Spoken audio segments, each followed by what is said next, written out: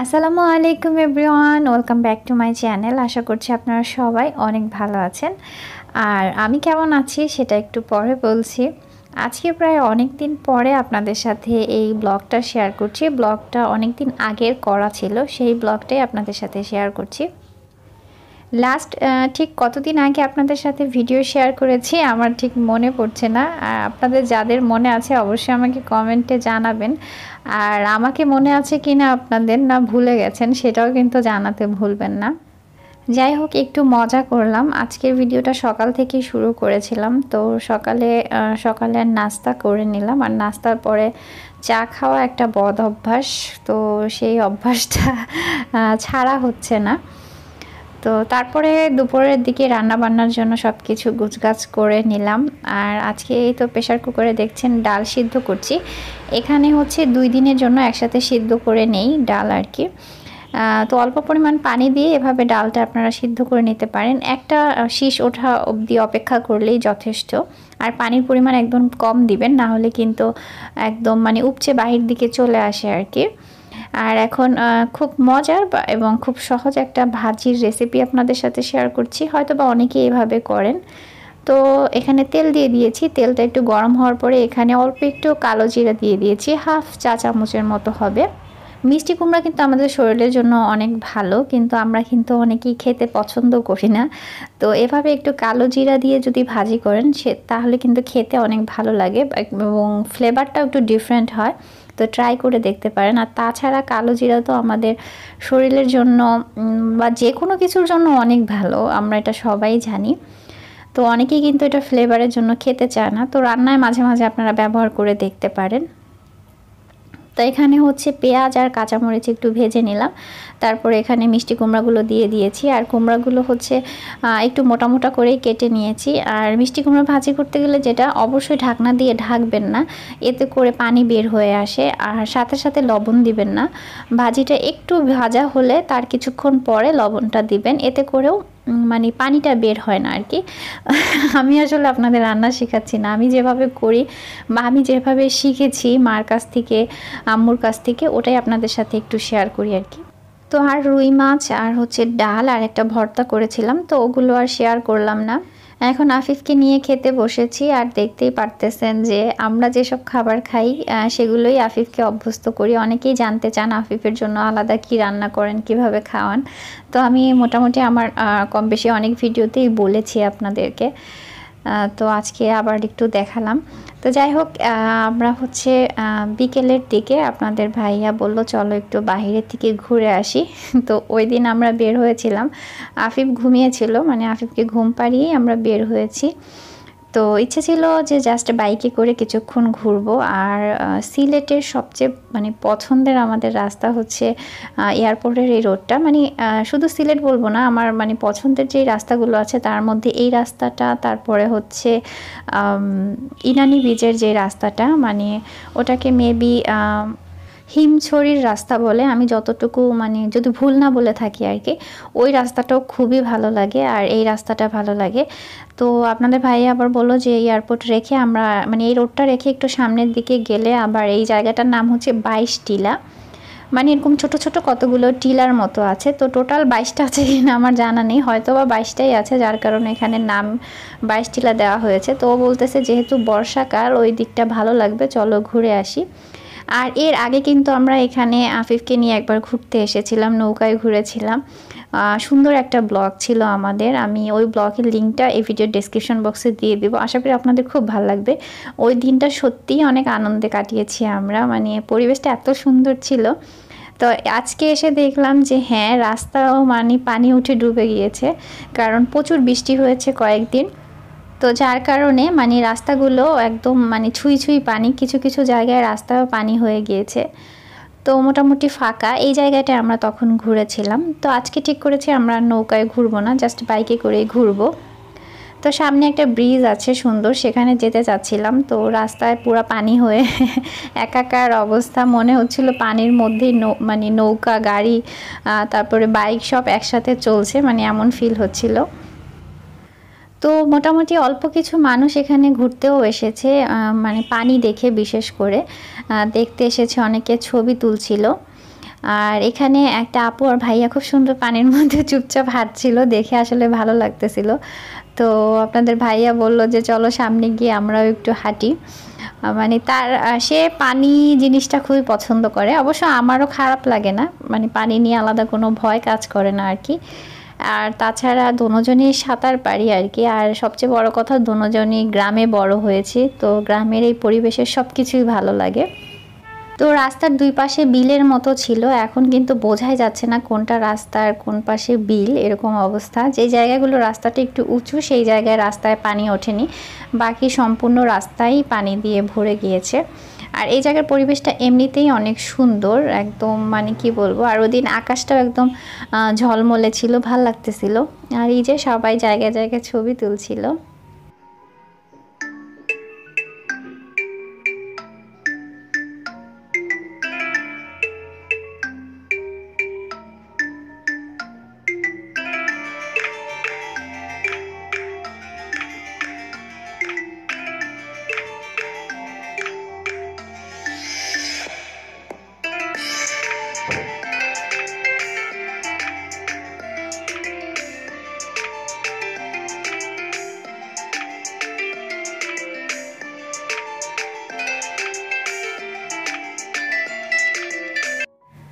তো তারপর এখানে ছাগলের বাচ্চাগুলো দেখে কোলে নিতে ইচ্ছে হচ্ছিল, তো আপনাদের ভাইয়া বলছে নাও, সমস্যা কি।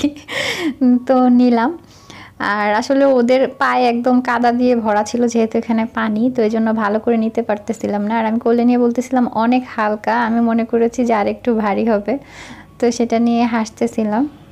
আর ও একদম চুপচাপ, মনে হয় যে আমাকে চিনে, কিছুই করতেছে না। তো মানে শান্ত, কিন্তু অন্যান্য দেখবেন পশু পাখির বাচ্চা ধরলে কিন্তু ওর মায়েরা একদম মারতে আসে, এরকম অবস্থা। মুরগি টুরগির বাচ্চা যেরকম হয় আর কি। কিন্তু এইটা কিছুই বলতেছিল না, ভালো লাগতেছিল। আপনাদের ভাই আবার কোলে নিয়ে দেখাচ্ছে যে এইভাবে কোলে নিতে হয়। তো একেবারে কাছে থেকে কোলে নিয়ে ওর গেঞ্জি পুরা হচ্ছে গিয়ে বালু দিয়ে মাটি দিয়ে ভরায় ফেলছে। তো আমরা এই ব্রিজটা দেখার জন্যই এদিকে এসেছি। পরে ব্রিজের এখানে একটু দাঁড়ালাম, আর এখান থেকে দেখলাম যে ব্রিজের উপর থেকে অনেকে গোসল করতেছে জাম্প দিয়ে দিয়ে। তো সেটা দেখে আপনাদের ভাইয়াকে তো আটকানো পসিবল না, সে গোসল করবে, বাট আমি দেইনি, একটু রাগ করছে। তো বললাম যে অন্য একদিন এসে গোসল করো, কারণ আজকে আমরা সেরকম প্রস্তুতি নিয়ে আসিনি, তুমি কিভাবে গোসল করবা। মানে ও এই জিনিসগুলো খুবই এনজয় করে, আর ও মানে খুব ভালো সাঁতার পারে। তো সেই জন্যই পানি দেখলে ওর অন্যরকম একটা ভালো লাগা কাজ করে। আর আমাকে ওইখান থেকে দেখেই, দূর থেকেই বলতেছে, নৌকা যেখান থেকে দেখেছে সেখান থেকে বলতেছে ও নৌকায় উঠবে। এই হচ্ছে অবস্থা। তা আমি বললাম কয়দিন আগে তো নৌকায় ঘুরছি আমরা, আজকে আর না উঠি। বাট সে শুনতে রাজি না, সে নৌকায় উঠবেই আজকে। তো বলতেছিল তুমি গোসল করতে দাও নাই, এখন যদি নৌকায় উঠতে না দাও তাহলে কিন্তু ভালো হবে না। তা আমি বললাম তুমি একা নৌকায় ওঠো। তো আমি জানি সে একা তো উঠবে না। তো যাই হোক, ভালো নৌকা চালাতে পারে, এই জন্য নৌকা দেখলে নৌকায় উঠতে ইচ্ছা হয় তার আর কি। আর আসলে আমারও ভালো লাগে, মিথ্যা বললে ভুল হবে। এই ছোট ছোট মানে শখগুলোই আমাদের জীবনে বেঁচে থাকার সবচেয়ে বড় অনুপ্রেরণা, যেগুলোই আমাদের জীবনকে সামনের দিকে সুন্দরভাবে নিয়ে যায় আলহামদুলিল্লাহ। আর এয়ারপোর্ট খুবই কাছে, যার কারণে এই যে বিমান যাচ্ছে সেটা দেখা যাচ্ছে খুব কাছ থেকেই। আমার সবসময় যে জিনিসটা মনে হয়, আসলে জীবনে বেঁচে থাকার জন্য টাকা পয়সার দরকার আছে, সেটা ছাড়া জীবনে সারভাইভ করা সম্ভব না। বাট তারপরেও কাছের মানুষগুলোর সময়, তাদের কাছে মানে সম্মান, মূল্যায়ন পাওয়া, এর থেকে বড় পাওয়া জীবনে কিছুই নেই। আর মানসিক প্রশান্তি ছাড়া কোনো মানুষই আসলে মানে শান্তিতে বসবাস করতে পারে না। মানে শান্তি বলে তাদের জীবনে কিছু থাকে না। হয়তো টাকা পয়সার বিনিময়ে অনেক দামি দামি জিনিসপত্র সে কিনতে পারে, অনেক ব্যয়বহুল জীবনযাপন করতে পারে, কোনো কিছুর অভাব না হতে পারে, কিন্তু অনেক মানে ধনী ব্যক্তিও দেখবেন যে কোথায় যেন তাদের একটা কষ্ট কাজ করে, যে হয়তো বা অনেক সময় এই টাকা পয়সার জন্যই তারা মানে নিরাপত্তাহীনতায় ভোগে, নিজেরা একা কোথাও যেতে পারে না, অনেক কিছু করতে পারে না। তো এরকম আসলে আমি হয়তো আপনাদের কথাগুলো বোঝাতে পারতেছি না। তো যাই হোক, অবশেষে তার কথা রাখতে নৌকায় উঠতেই হলো। আর আমরা যাদের নৌকায় উঠেছি ওটা দুইটা বাচ্চা ছেলে, একদমই একজনের বয়স হয়তো 8-9 বছর হবে, আরেকজনের 10-11 বছর হবে। তো ওদের বাসা এখান থেকে অনেক দূর, নৌকা চালিয়ে নাকি যেতে হয়, প্রায় 1-1.5 ঘন্টা লাগবে নৌকা দিয়ে গেলে। তো ওরা বিকেলে এখানে এসে মানে ওদের নৌকায় করে সবাইকে ঘোরায়। তো আমরা বললাম তোমাদের লাগবে না, আমরাই উঠতে পারবো, সমস্যা নেই। যেহেতু আপনাদের ভাইয়া নৌকা চালাতে পছন্দ করে, তো ও তো স্বাভাবিক নৌকায় কখনো মাঝি নিতে চায় না, সে নিজেই চালাতে চায়। তো আমরা মানে একটু ভিডিও করছিলাম, বাইরে একটা স্ট্যান্ড রেখেই ভিডিওটা করছিলাম। আর এর মধ্যে একটা ভাইয়া বলতেছে আমি আপনাদের ভিডিও করে দিই, তো সে আবার ক্যামেরা হাতে নিল। তো আমরা বললাম ঠিক আছে, সমস্যা নেই, দেন। তো আমরা একটা আনইজি ফিল করতেছিলাম, আসলে ভাইয়া আমাদের ভিডিও করছিল আর নিজেই একটু হাসতেছিল এবং মনে হচ্ছিল সে আমাদের মাধ্যমে হচ্ছে নিজের কোনো কিছু মনে করছে আর কি, মানে একটা আনন্দ পাচ্ছে অন্যরকম আর কি, বা নিজের লাইফের কোনো ঘটনার সাথে হয়তো মিলে গিয়েছে এরকম কিছু। তো আপনাদের ভাইয়াও সেই কথাই বলছিল। তো সে তার মনের মাধুরী মিশিয়ে কখনো মানে জুম করতেছে, কখনো জুম আউট করতেছে, আমি ভিডিও এডিট করার সময় দেখতেছি আর কি। তো সেই ক্লিপটা রাখলাম যাতে ওই ভাইয়ার কথাটা মনে থাকে আর কি। তো লাস্টে আর বললো ভাইয়া যে আপনারা মাইন্ড করেননি? তো আমরা বললাম না না, ব্যাপার না। তো বললো আপনাদের দেখে একসাথে ভীষণ ভালো লাগলো, আর আমারও এরকম একটা মানে স্মৃতি আছে। তো পরে আমরা গেস করলাম যে আমরা যে জিনিসটা ভাবতেছিলাম আসলে সেটাই মানে সত্যি হয়েছে আর কি। মাঝি ভালো না, খালি নৌকা এক জায়গায় ঘুরাইতেছে। আমার ভিজাই দাও কেন বললে?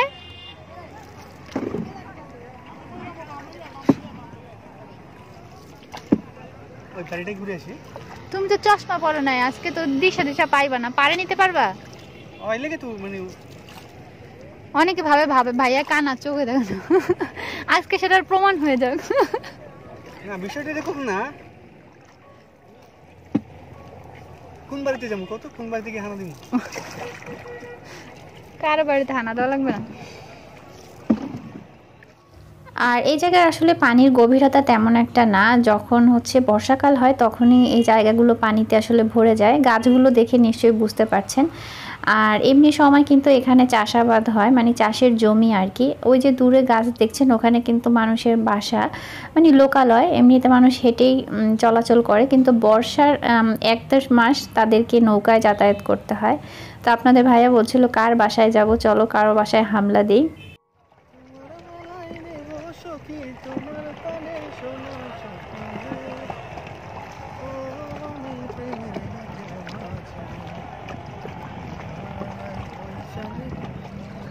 কানের সোনা দেওয়া যাবে না, জামাই মারবে। এটা জামাই গিফট করছে, বুঝছো?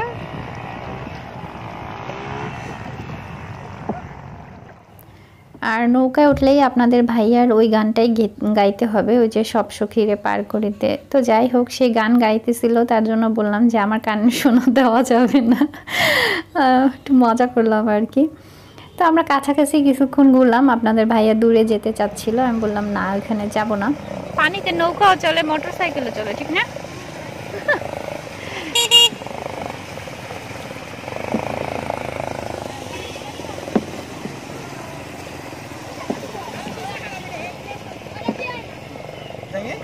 হ্যাঁ যাও।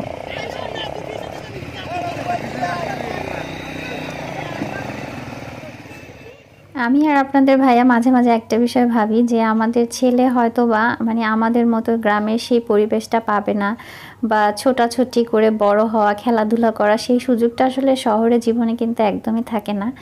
তো আমরা আমাদের ছোটোবেলার জীবনটা অনেক বেশি মিস করি, তাই মাঝে মাঝে মনে হয় যে আফিফের হয়তো এরকম কোনো স্মৃতি থাকবে না, যেহেতু শহরেই থাকতে হচ্ছে জীবন জীবিকার তাগিদে, তাই আর কি এটা ফিল হয়। তো তারপরও যখনই বাসায় যাই, মানে বাড়িতে যাই বা যেখানেই যাই না কেন, গ্রামের পরিবেশে যাই দেখি না কেন, আফিফকে সেটা ছোটোবেলা থেকেই মানে দেখানোর বোঝানোর খুবই ইচ্ছে আমাদের দুজনেরই। তো আমরা হচ্ছে ওই 2 জনের নৌকায় উঠেছিলাম, দেখতেই পাচ্ছেন ওরা কত ছোট ছোট। তো বললাম যে তোমাদের বাসায় একদিন যাব। তো ওরা বলল ঠিক আছে। আমি বললাম তোমাদের বাসায় একদিন পিকনিক করব, ঠিক আছে? বলে হ্যাঁ। তো আমি বললাম আমাদের তো ছোট্ট একটা বাবু আছে, ওকে একদিন নিয়ে আসবো, তারপরে যাব। আর এখানে ছোটোখাটো একটা বাজারের মতো বসে, মানে এই যে মাছ ধরে নিয়ে আসে তারা দূর থেকে, সেগুলো এরকম ছোট ছোট থালিতে করে বিক্রি করতেছে। তো যেহেতু একবারে তরতাজা মানে বিলের থেকে ধরে আনা মাছ, এজন্য তুলনামূলক অনেক দাম বলতেছে অন্যান্য মানে বাজারের তুলনায় আর কি। আর ছোট মাছ দেখে আসলে ভাবির কথা মনে পড়তেছে, মানে টুনির মার কথা। ভাবি ছোট মাছ খুবই পছন্দ করে। তো এই ছোট মাছ আসলে কাটা বাছা অনেক ঝামেলা, অনেকেই কিন্তু পছন্দ করে খেতে। তো যাই হোক, মাছ ছোট মাছ দেখলেই ভাবির কথা সব সময় মনে পড়ে যায়। আর তো আসলে লকডাউনের কারণে ভাবির বাসায় যাওয়া হয় না, ভাবিও আসতে পারছে না। তো দেখা যায় যে মানে পরিবেশটা জানি কেমন হয়ে যাচ্ছে, মানুষ মানুষের থেকে বিচ্ছিন্ন হয়ে যাচ্ছে আস্তে আস্তে। তো যাই হোক, আমরা ওখান থেকে চলে এসেছি। সামনেও কিছুটা জায়গা পানিতে মানে ডুবে গিয়েছে রাস্তা। আর এখানে হচ্ছে সবাই জাল দিয়ে মাছ ধরতেছে। এই জালগুলোকে কি বলে আমার ঠিক মানে খ্যাপা জাল না কি বলে আমার ঠিক জানা নেই আর কি। তবে আমার এই মানে জালগুলো দেখতে ভীষণ ভালো লাগে। আবার অনেকে যে ছোট জাল নিয়ে পানিতে নামে, সেটা দেখতেও ভালো লাগে। তো এখানে আবার একটু দাঁড়ালাম যে দেখি মাছ ওঠে কি না। তো এখানে দেখলাম যে একদম মানে ছোট ছোট মানে পোনা মাছ, মনে হচ্ছে যে মাছগুলো ডিম থেকে বড় হয়েছে 8-10 দিন হয়েছে, মানে এরকম, মানে দেখাই যাচ্ছে না, এত ছোট ছোট মাছ। তো এগুলোই তারা ধরতেছে। আমি ভাবছি হয়তো বা বড়টা হলে রাখে আর ছোটগুলো মানে ছেড়ে দেয়, বাট দেখলাম যে না, এগুলোই মানে তুলতেছে। মানে কাচকি মাছের তুলনায় একটু বড় আর কি বলা যায়। আর দু একজনের কাছে আবার একটু বড় বড় দু একটা মাছও আছে। তো এখানে যারা মাছ ধরতেছে সবাই হচ্ছে নিজেরা শৌখিনভাবে মাছ ধরতেছে, মানে বর্ষাকাল আসলে নিজেরাই জাল বানিয়ে এভাবে প্রতি বছরই তারা মাছ ধরে, এখানকার স্থানীয় মানুষই। তারা অবশ্য বিক্রি করার জন্য না। তো দেখতেই পারতেছেন কত ছোট ছোট মাছ। আর অনেকে এসেই মানে যারা এখানে ঘুরতে এসেছে বা এমনিতে এসেছে জিজ্ঞেস করতেছে মাছ বিক্রি করবেন কিনা, দাম কত। তো যারা মাছ ধরে তারা নাকি কথা বলে না, তো পাশের থেকে অন্য কেউ বলে দিতেছে যে ওনারা তো মাছ ধরতেছে, মাছ ধরা অবস্থায় কথা বলা যায় না। তো এই জিনিসটা আমি আজকে প্রথম শুনলাম আর কি। তো যাই হোক,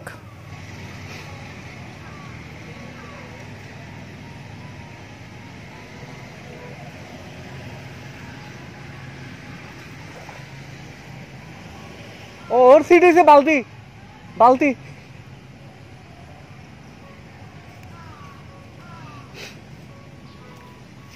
তুমি এটার নাম কি দিছো? নাম রাখছো? গাড়ির নাম দিছো? হ্যাঁ, নাম দেও নাই? এত বড় একটা আবিষ্কার, তুমি নাম দিবা না? কলা কলা গাছ কয়টা? 5টা? 4টা? 5টা? ও, বালতি। এই দুইটা দিয়ে কি স্টিয়ারিং? সামনেরটা দিয়ে কি স্টিয়ারিং বুঝাইছো? পড়লে তো ভালো লাগে। কি নাম তোমার? হ্যাঁ, অমি। Nice name, thank you. Sylhet airport যে রোড, সেই রোড থেকে একটু সামনে গেলেই হচ্ছে এই 22 টিলা জায়গাটা পড়ে। আর ডিটেলস নামটা আমি আসলে খেয়াল করিনি ওইভাবে। তো ভাবলাম পানি একটু কমে গেলে আমরা আবার এখানে বেড়াতে আসব। আর যেই ছেলেটার সাথে আপনাদের ভাইয়ার একটু আগে কথা বলতে দেখলেন, ও খুব সুন্দর করে হচ্ছে কলা গাছ দিয়ে ভেলা বলি আমরা, ভেলা বানিয়েছে। তো আবার সুন্দর করে বসার জায়গা বানিয়েছে। তো ওগুলো দেখে আপনাদের ভাইয়া আর ওর সাথে কথা বলার লোভ সামলাতে পারেনি, পারলে তো সেই উঠে চালাতো আর কি। তো বাসায় ফিরে দেখি নেয়না হচ্ছে সুজির পিঠা বানাচ্ছে। ও আবার একটা জিনিস একবার দেখলে ইনশাল্লাহ নিজে নিজেই করতে পারে। তো যখন ওর ভাত টাত খাওয়ার প্রতি একটু নেশা কম, হাবিজাবি জিনিস বেশি পছন্দ করে, তো নিজে নিজেই দেখলাম পিঠা বানাচ্ছে। আর আমরা আসার পরে আফিফও ঘুম থেকে উঠলো। তো আফিফ সুজির পিঠা খেতে পছন্দ করে, তো ওকে দিলাম। তো বারান্দায় আবার ওর সাথে কিছুটা সময় কাটালাম। তো বাসায় এসেই আসলে ফ্রেশ হয়ে নিয়েছি। আর আফিফ হচ্ছে মানে যদি লিপস্টিক দেওয়া দেখে আমাকে খুব পছন্দ করে, তো ওর জন্য ইচ্ছা করে আবার একটু লিপস্টিক দিয়েছি।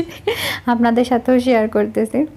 তাইলে ও ইচ্ছা করে চুমু দিতে যায়, কারণ ওর ঠোঁটে লাগে, ওর হাতে লাগে, ও খুব মজা পায়। মানে একদম পাকনা বুড়া একটা, হাসতেছে আবার, ওই যে দেখেন। তো আমরা হচ্ছে সামনের বারান্দায়, মানে আমার বেডরুমের বারান্দায় না, সামনে আরেকটা যে বারান্দা আছে সেই বারান্দায় ছিলাম। আর এখানে একটা আলু গাছ লাগিয়েছিলাম, কয়েকদিন আগে আপনাদেরকে দেখিয়েছিলাম, মিষ্টি আলু গাছ। সেটা একদম মানে হয়ে ভরে গিয়েছে, জঙ্গলের মতো হয়ে যাচ্ছে। তো আম্মু বললো এটা কী করবি, বারান্দা তো ভরে যাবে মনে হয়। তাই আমি বললাম আরেকটু বড় হতে দাও, এটা থেকে একদিন শাক খাবো। কারণ এভাবে চাষ করে কখনো তেমন কিছু একটা খাওয়া হয় না, খেলে ভালোই লাগবে। তো এত বড় হবে সেটা আশা করিনি, বেশি দিন হয়নি, 10-12 দিন মনে হয় হয়েছে। খুব সুন্দরভাবে হয়েছে আর কি। তো ভিডিওর কথা বলতে বলতে আমার কথা বলতে আসলে ভুলে গিয়েছি। কয়েকদিন ধরে আসলে আমার শরীরটা খুবই খারাপ, বিপি একদম লো হয়ে গিয়েছে। যদিও সবসময় আমি লো প্রেশারের রুগী বলতে পারেন, বাট ইদানিং অনেক বেশি লো হয়ে গেছে। আর তার পাশাপাশি সুগার লেভেল একদম হঠাৎ করেই কমে গিয়েছিল। তো যার কারণে মোটামুটি একটু সিক। আর চিকিৎসা অবশ্য বাসায় বসেই নিচ্ছি, কারণ এই মুহূর্তে আসলে হসপিটালে যেতে চাচ্ছি না সব কিছু মিলিয়ে। আর যদি সুগার লেভেল আস্তে আস্তে ঠিক না হয় তাহলে হয়তো হসপিটালে অ্যাডমিট হতে পারি আর কি। তো যাই হোক, ইনশাআল্লাহ আপনাদের সাথে জানাবো। সবাই ভালো থাকুন, দেখা হবে নতুন ভিডিওতে। সেই পর্যন্ত আমার জন্য সবাই দোয়া করবেন। আল্লাহ হাফেজ, আসসালামু আলাইকুম।